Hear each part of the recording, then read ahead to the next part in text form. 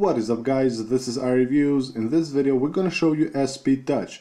This tweak is very useful, especially if you have a broken home button that you can't use, then you can use this tweak. It works just like the normal home button. All you have to do is tap to go to the home screen, double tap to go to the app switcher. You can also tap on it and hold to lock your device. Now this tweak has the same function as the assistive touch that you get with your iOS device, but one good thing about it is that you can customize it, and you can do that by going to your settings, go to SPTouch, and here you have disable SPTouch. You can disable this tweak right here. You can also hide it in the lock screen with the switch right here.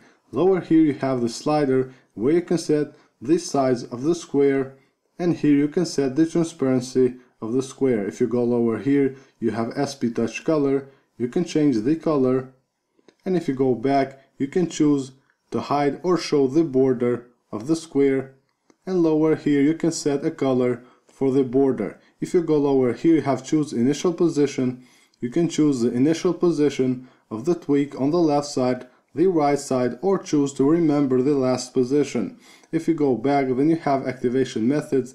Here you can set an activator gesture which you will use to launch or to disable this tweak. Now you can download SPTouch from the Big Boss repo. It is free. I hope you guys enjoyed, and don't forget to subscribe to our channel.